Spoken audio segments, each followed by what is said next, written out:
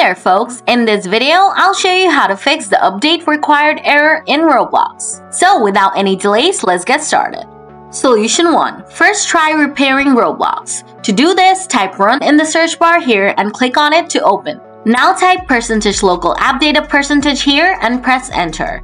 Then scroll down and open up the Roblox folder. Then go to the versions folder and open up the first folder. Now double click on Roblox Player Installer and it should start installing Roblox. After it finishes, just restart your computer and check if the error is gone.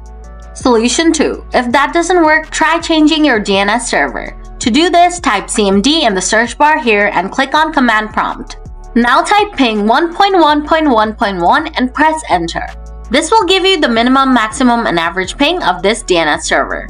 Next type ping 8.8.8.8 and press enter. And this will give you the minimum, maximum, and average ping of this DNS server. After you find out which DNS has the lowest ping, go to settings and click on network and internet. Then click on ethernet.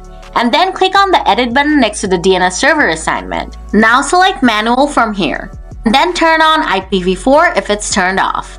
Now in the preferred DNS box, add the DNS server with the lowest ping. Then move on to alternate DNS. Here type 1.0.0.1 if you're using 1.1.1.1 DNS. But if you're using 8.8.8.8, type 8.8.4.4.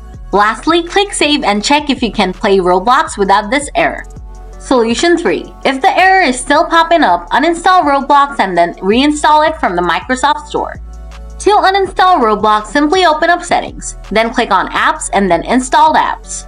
Now scroll down and find Roblox Player for User. Click on the three-dot button next to it and select Uninstall. Click on Uninstall again and Roblox will be uninstalled from your computer.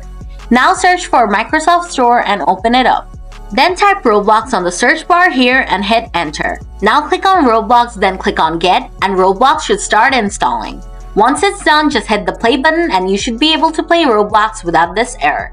So guys, that's how you fix the update required error in Roblox. If the video was helpful, please hit the like button. And if you have any questions, just let me know in the comments below and I'll get back to you soon. Thanks for watching!